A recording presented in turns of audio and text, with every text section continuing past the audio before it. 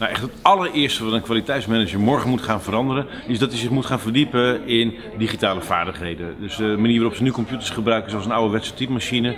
En als je kwaliteitszorg serieus neemt, dat betekent dus dat je je kennis op orde moet hebben en dat je op de hoogte moet zijn van wat er speelt. En de meesten hebben daar geen tijd voor, die zijn veel te druk. Dat gaat ten koste van de kwaliteit. Dus digitale vaardigheden en snappen hoe je die computer slim kan gebruiken om kennis en informatie slim te filteren. Leren filteren dus is wat morgen als eerste op de agenda moet staan wat mij betreft.